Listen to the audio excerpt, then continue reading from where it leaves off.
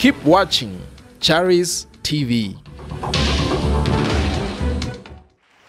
As a young man that grew up here, you can't believe everything that I told him. It happens to the dot like this. And I say, you have business, you do this. It's just like that. But if you can speak with him, Pastor Kule, can you tell them everything? Yes. I greet you all in the name of Jesus. Yes. What Didi is saying is very, very true. I always say that personally, as I'm still growing in the Lord, I'm the product of grace and I'm a product of Charis. Because when I met Didi, it was 2013, my life really was difficult as a Christian because at that time I did not have a spiritual father. So when I met Didi, I was working and I had challenges. They were not paying me at work. I mean, my life was just very difficult. It was very, very difficult. And then when I met Didi, Didi told me that it's because of the calling. And then at that time, I did not see what Didi was seeing. But I just believed every word that Didi said. So Didi prayed for me and said, at work, they will promote me, but I must not be happy because it won't be for long before God say I must go full time. So it happened that at work they promoted me, and then I started traveling all over, everywhere, internationally, overseas and locally, as Didi had said.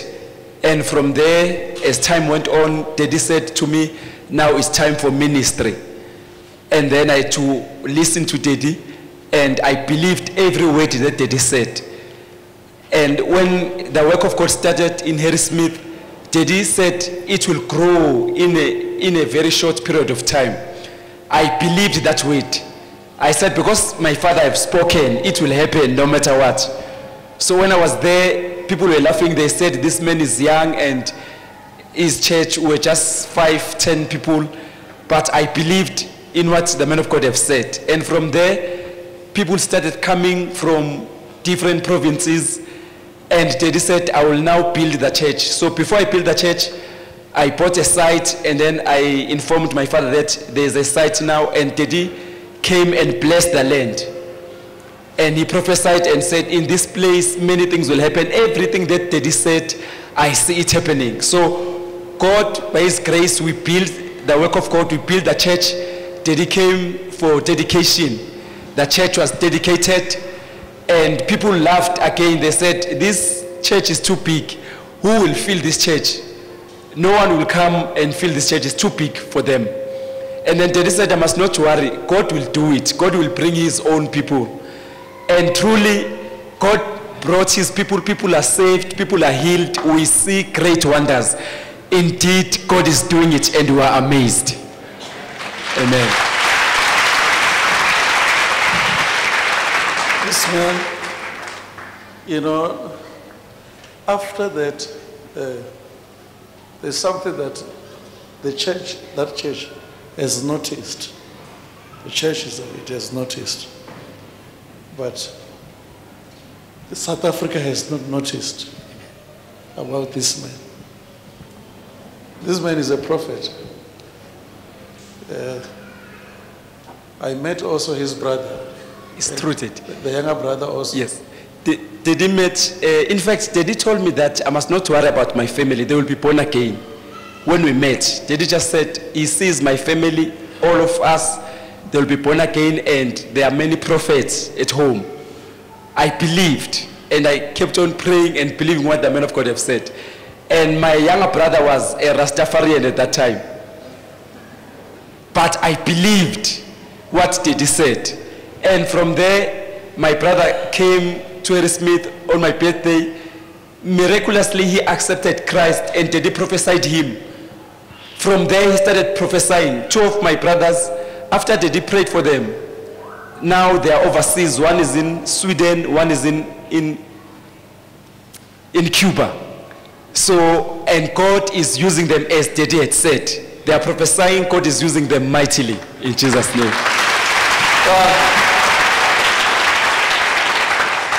You know, that one, from there, he brought the one from Cuba here in my office.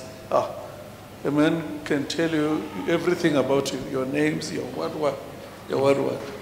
So now think about now, he was only one saved. Now there are 3 now being used, the family. Can you believe that? It's how God can do. We thank God for his life. Amen. God bless you. In fact, whatever we are saying here is what you will see one day. Because if I met him 2013, how many years now? 7 now. Let's call it 6. Maybe 6.5. The whole family will be saved. You and your brothers, you are prophets.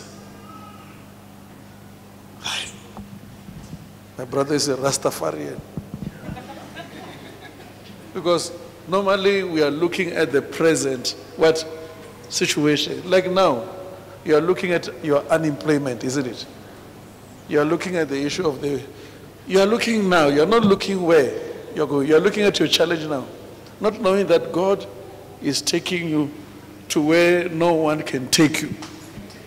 I want to tell you, God is taking you somewhere.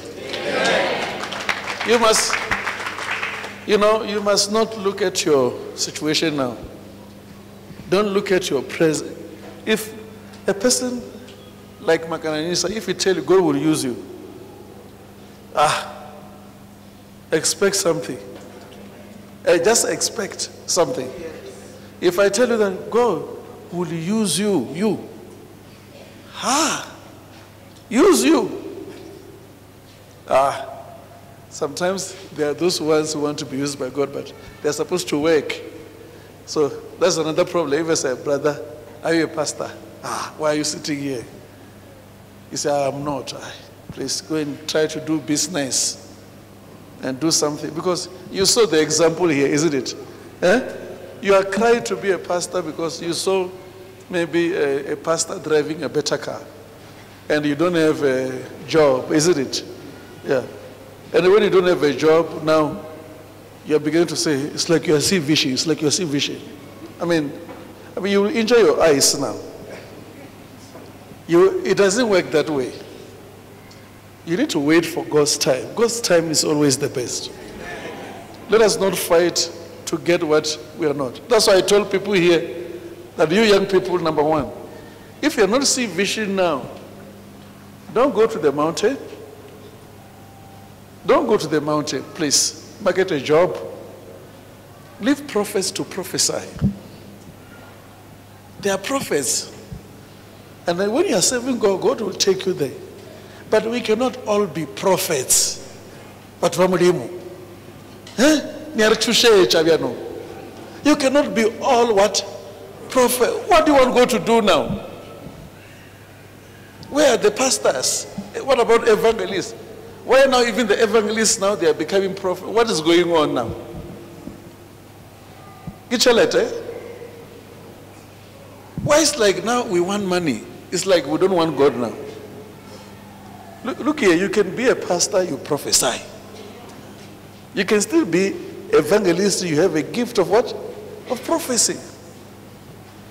Somewhere, somehow, you don't need to be a prophet to hear from God. You need just to be faithful to your calling. God will call you when you have got fellowship with him. You understand? He has to speak with you. Don't cry this thing of, I want to be a prophet. I want my eyes to see. Hey, but please leave your eyes. Please. Leave your eyes. Leave prophets to do what? To prophesy. If you're not seeing, get a job. Do something. This year is a very great year. I'm telling people of Charis, this year is what? It's a very great year. It's a very great year. Baba, it's a great year. You sit down, you plan, you write. Okay, you want to do the wedding. You want this, you see, to the core, it will happen.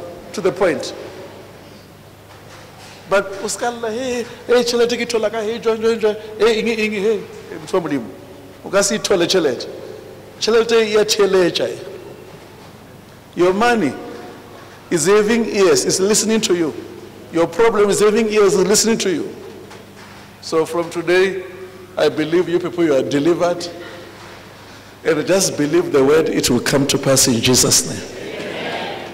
If someone come and say, brother, like, let's say you are here, stand up. I say, brother, I don't see your calling. Don't be offended. Don't be offended. I mean, at least someone spoke with you. You understand? Otherwise, you can find, you say, no, I'm no longer going there. No, that man is fighting my calling. Child, take it, I told a guy, you're reka wupi, I tate, ukai tola chelete, you're reka wupi, ukai tola. If someone says to you, okay, you're not called, I'm not seeing your calling here, this and that, don't even cry. You go to that person now. How can I meet this man? You understand? So that he explained to me everything. But, okay, sit down. But if someone come and say, you are going to be blessed, you say what? Amen! If someone come and say, I'm seeing poverty. I'm sure you understand what I'm trying to say. No, you go to him, you say, I want to find out. Look at this lady here. Stand up. This lady. Just look at, for example, I called this lady. When was that? 9th of December. 9th of December. I say, you are marriage material. God is delivering you. Something is happening. Yeah. Now she showed me this. Look at this. Are you not happy? I'm happy, Daddy. When was that? It was on the 9th of December, but before the... Now, 9th of this, before? Before the 9th of December, you told me on November, I forgot the date, I wrote it in my diary home. When did I call you to the office? September. September. And the beginning of November. Huh? The beginning of November. When did you wear this? On the 26th of December. 26th of December.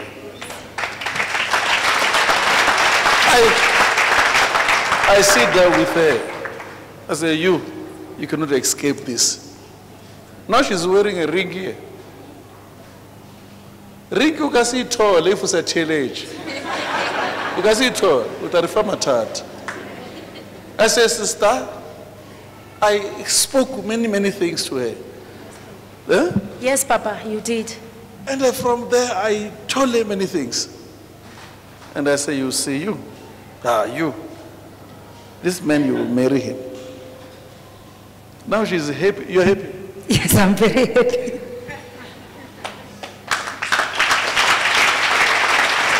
So, you know your problem is what? You don't listen.